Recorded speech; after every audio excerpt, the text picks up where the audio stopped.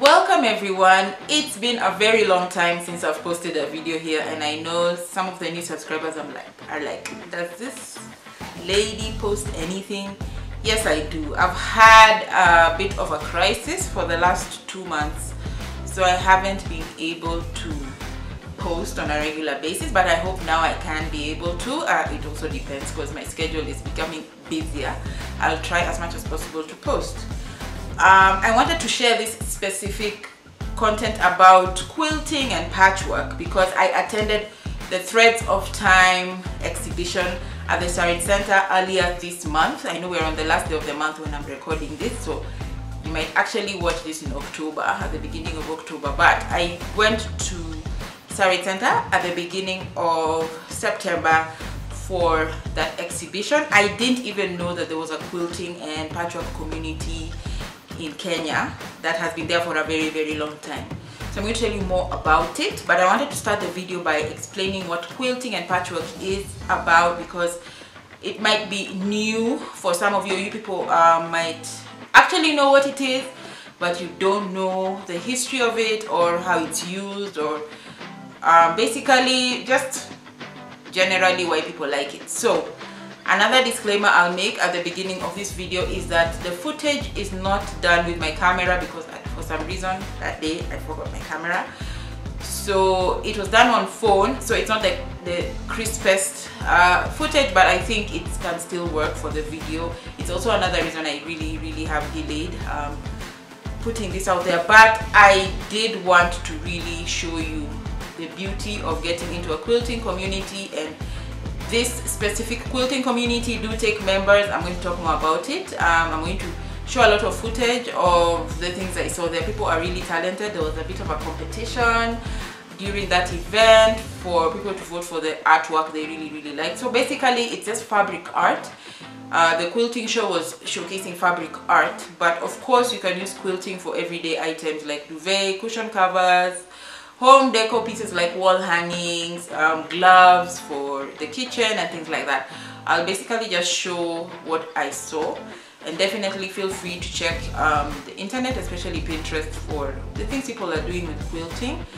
And if possible, join the quilting community. You don't have to be a professional designer or someone in the fashion industry to get into quilting. They actually take people who just want to have a new hobby, and this is a great hobby to have. So if you have the time and you want to be part of a community that's sewing, I definitely recommend that you join these ladies. Most of them are ladies. I don't know if men quilt or not, but enjoy the footage. I guess I'll see you in the next video. Look out for it, and thank you so much for being patient with me even as I release more videos soon. See you at the end.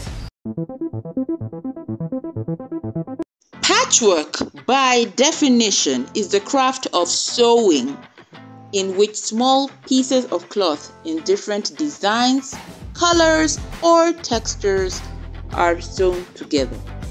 Quilting is a method of stitching layers of materials together. Although there are some variations, a quilt usually means a bed cover made of 2 layers of fabric with a layer of padding or wadding in between, held together by lines of stitching. The stitches are usually based on a pattern or design. Using my phone footage, I'm going to give you a brief history of quilting and patchwork. It has a rich history globally, dating back thousands of years. The practice originated in ancient Egypt, where quilted garments were used for warmth. Quilting also appeared in China, the Middle East, and later spread to Europe during the Crusades. By the 17th century, it had become an established craft in England, France, and Italy. In America, quilting became popular during the colonial period, evolving into a vital part of their cultural fabric, especially among women on the frontier, who used scraps of fabric to create patchwork quilts as practical and artistic expression. Across Africa, quilting and patchwork also have deep roots. In West Africa, stripped woven fabrics were stitched together to create patchwork designs that reflected cultural and spiritual significance. Today, quilting and patchwork have become more than functional crafts. They are recognized as artistic forms. Contemporary fashion has embraced these techniques, which designers incorporate patchwork into high fashion collections to celebrate sustainability and creativity. In the do-it-yourself or DIY and craft world, these methods are experiencing a resurgence, appreciated for their zero waste potential, where leftover fabric scraps can be transformed into unique personalized designs. So now I'm going to give you some information about the organizers of the event, known as the Kenya Quilt Guild, that are a vibrant group of people who love the art of quilting. And their largest group is actually based in Nairobi, and they do have smaller groups up country in more remote areas. They meet on every month except August and December, and they meet on the third Thursday, mostly on Zoom. The meetings include guest speakers, demonstrations, or workshops along with regular business. Occasionally, there are opportunities to buy fabric, quilting magazines, and other quilt-related items. They have a comprehensive library, and books can be checked out by members at a small fee. The Kenyan Guild was actually a brainchild of Anne Maines, an American called Dana Crane, in the mid-1990s. The guild was registered as the Kenya Quilt Guild in 1999 with around 30 members, and since has grown to 80 members. The quilt exhibitions in Nairobi are held every 18 months, and the first one was held in Canada in 2008. That's for the international one. The Kenya Quilt Guild is a non-profit organization and has donated to many charities over the years and have concentrated on mainly women and children organizations. Check out their websites to know how you could be able to join them.